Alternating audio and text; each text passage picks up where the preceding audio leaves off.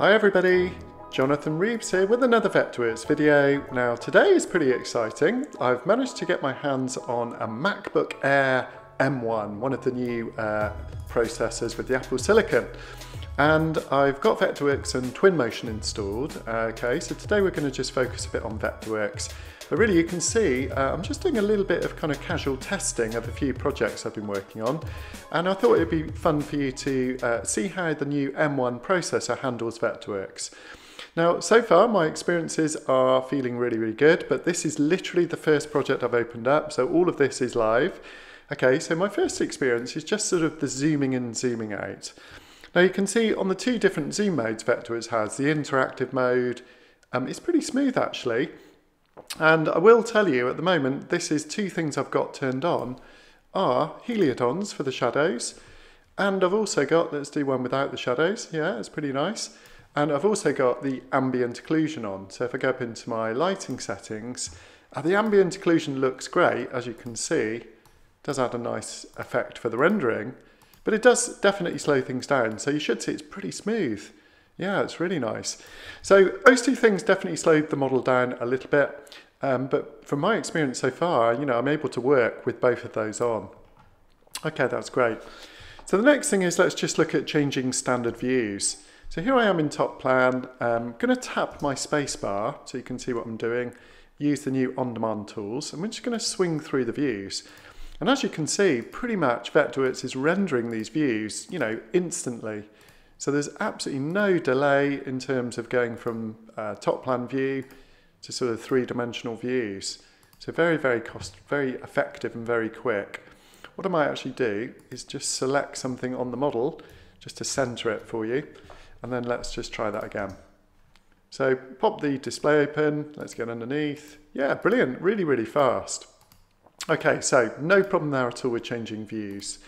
Another little test I would like to do, just turning on layers on and off, something that I do all the time when I'm working. And again, you know, it's really instant, really responsive. In fact, you know, I would dare to say it feels a bit quicker than my MacBook Pro that I'm currently using. So this is all pretty exciting stuff. Okay, so let's have a look at another kind of test I want to do here, which is cutting some sections through the model. Now I really love this in Vectorworks. Let's get around to this section here. I'm going to use the clip cube. If you don't see the clip cube, then just remember to go up to your settings and turn on the options down here. I'm going to go to this clip cube and turn that on, and basically I'm just going to kind of slide through the model, and that's really nice. It's going really, really smoothly.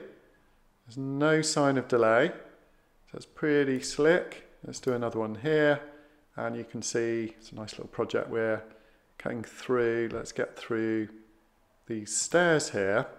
Okay, let's spin that around, and I wonder if I can turn the shadows on. Let's see how it looks with some shadows on. Oh, you don't really see those in the clip cube, of course. So that looks really nice actually. Quite responsive. Let's do another little spin around. Absolutely really, really zippy. If I hold the B key down, I get into my X-ray fill mode. That's good. That's really instant, really smooth as well. I should mention actually, I've got the MacBook Air closed, and I'm actually running this currently on my BenQ 4K screen, but I'm running it in a slightly, not a 4K resolution, otherwise all the icons look a bit small, but everything looks super crisp and very, very nice quality. Okay, so what we're going to do now then, let's have a look at actually cutting a section. So we'll right click, we'll go to create section viewport, and I'm interested to see how long this might take. So I'm going to go through, let's make a new sheet, let's do this test section. Okay, so this is a good little test of processing power. If I leave it on hidden line, basically hidden line processing in Vectorworks 2022 has now become, wow, multi-processor. That was fast. I have to say that was really, really quick. That surprised me. And what we can do here, let's do another page, side by side. So this is a really nice feature of Vectorworks. Anyway, if you don't know this one, you've got the section here. You can see it's all sort of blocked out in, you know, kind of planning form. What I'll do is I'll just duplicate the section across a bit and go into my settings, advanced properties. Let's just scroll down, advanced properties here. I'm just going to turn on the detail that's already in the model. Now all the dialogues feel really good, they look great in Big Sur, I have to say. And this is the sort of true test because there's a lot more detail. So what we'll do, scroll up, get ready, click update, and let's wait a few seconds. That is quick. That is really, really quick. So this is very encouraging so far. And we'll do one more little test, which is to put this into shaded mode. We've no longer got the OpenGL. Shaded, well, is there, but it's just been renamed. And I'm also going to go perspective. Finally, I'm just going to go into my layers, and I'm going to go and turn the heliodons on as well. Okay, and let's also do one more thing. Let's go to lighting options and turn that ambient occlusion back on. Okay, so let's go for it. So let's go for our update, get ready. We'll click update, and let's see how long this takes to render. So really, there's two things that have happened here. Vectorworks 2022 is now made hidden line multi-processing, so it's a lot faster. So that's a lot quicker to do. Also, you will notice that when you're doing normal renders in hidden line, you can actually carry on working. Now that was pretty good. That's nice and quick. The resolution wasn't that high, and that was simply a fact that I didn't bother setting the resolution up. So I might just pop down, do a true test. Let's pop that down to 300. Okay, so when I re-render now, it will take a bit longer, of course, but the resolution should be much crisper. If you look at these areas here where you've got the pixelation, just let it re-render. That's really nice. So yeah, very fast. Seems really zippy actually. So this is exciting. I think for Mac users, we've been waiting for some nice new processors. This is really good. Personally, I'm waiting for the next generation, the MacBook 16-inch M1X or whatever they appear to be called, mainly because I need more ports and displays, but so far this is extremely nice. So I'm just going to go through to a few of my other sheets on the drawing and see how these sort of performance feels on these.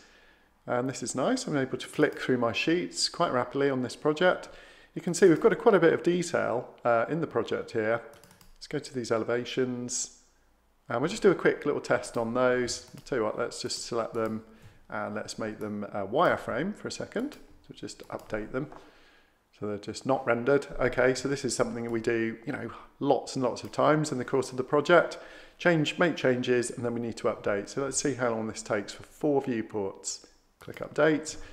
So these are, I think, 300 dots per inch, these viewports. It's using OpenGL, and we shall see how fast it is. So it seems pretty zippy so far. Normally you've got to wait a few seconds, and every bit of time waiting, is a bit of time wasted in my view. So this is extremely nice, quite a bit of detail. You can see we've got some people and stuff in there as well. So very impressive so far. I'm really looking forward to doing a bit more testing, but my initial impressions are excellent. You can see these are the kind of drawings that I love to produce in Vectorworks. So, because I'm working in 3D all the time, I need something that will kind of give me that sort of processing power. And yeah, let's just have a quick look about this Mac. It's just Big Sur, it's an M1, so it's not by means the fastest that they're going to produce. It's only got 8 gig of memory, but that seems fine at this stage as well. Excellent. We're going to open a Vectorworks file. It's a 2022 file format. It's already been converted. I really just wanted to show you how fast the M1 is at launching. As you know with Vectorworks, it can take a little while to load up sometimes. So yeah, it seems pretty quick. Obviously a combination of processing and hard disk. But that is quite zippy to go from nothing to open and fully rendered in just a second or two. So this is nice. Let's just have a little spin around our project again. Okay, so the opening and all the other tests seem pretty good. So I just want to do a final little test, which is go to my perspective here. What I'm going to do is duplicate this, and we're just going to drop down and do 3 things, or 4 things rather. Let's just make the viewport a bit smaller, 1 to 100. Okay, I want to do a little test here. Well, let's just delete this. Where I've got 4 different layers. So let's have this one. So this is going to be OpenGL or shaded, as we are now discussing. We're going to put this one into final quality. And then we're just going to drop this one down here, and we're going to go for the new Redshift rendering. I'm intrigued to see how this works. I mean, bearing in mind it's probably not really set up for Redshift. There we go, Redshift exterior final. Let's do that. Let's go for fast actually. Okay, so we know, let's click update on the OpenGL. It's going to be pretty quick. You can see the geometry processing and it's pretty much done in a flash of an eye. Now the Renderworks will be a bit slower because it's final quality, and you know, all the lighting and the shadows and everything will look great and the reflections, but definitely takes a bit longer to render. So first thing I notice is my little activity monitor here is maxing out. Okay, that's very interesting. We have 17 gigabytes, so the memory pressure, we've only got 8 gig on board, so the memory management seems pretty good on the new operating system. That's very impressive. If we did have 16 gig, that would give it a lot more breathing space. But let's have a look. It's rendering away here. So that looks pretty good. Now, while it's rendering, I'll just draw a few new features. You can see at the moment I've got all my little snap points showing, which I never like on Vectorworks. So personally, I like to pop into those and just turn those off. See, our renders have finished. Let's just zoom in and look at these. So here's the new shaded mode. Let's pan across to, this is the final quality, which looks nice, but it did take 16 minutes or a bit more. Pretty slow. It's also got this quite sort of bluey tint to it, and that's from the sort of sky, if you like. But I'm really impressed with the Redshift. Not only is it very fast, good compromise, the quality, the reflections, and you know, really, really nice rendering without the blue tint as well. So very impressive. That's the new Redshift rendering. Even though officially this Mac hasn't got the graphics capabilities that is recommended, it still seems like, well, a huge speed boost in terms of time saved. Just doing a rough calculation, that's a lot faster. Okay. Well, everybody, I hope you've enjoyed this video of me doing a little bit of testing just on this lovely MacBook Air. The one other thing I will tell you is it's totally silent. There's no fans in it. So it literally makes zero noise. And that is actually very nice because normally I've got my big eGPU spinning away, and you know, it's actually quite noisy in the scheme of things. So yeah, really beautiful machine. I'm really impressed with it. So personally, I'm just hanging on a little bit longer for the new MacBook M1Xs or possibly the iMacs. But you know, these look like great machines and they don't cost a lot. Very, very zippy, really good performance, and you know, this is just on the CAD side. On everything else, they're super quick. So thanks ever so much for watching, everybody. I'll look forward to seeing you in the next video, and I will be doing some testing soon on Twinmotion.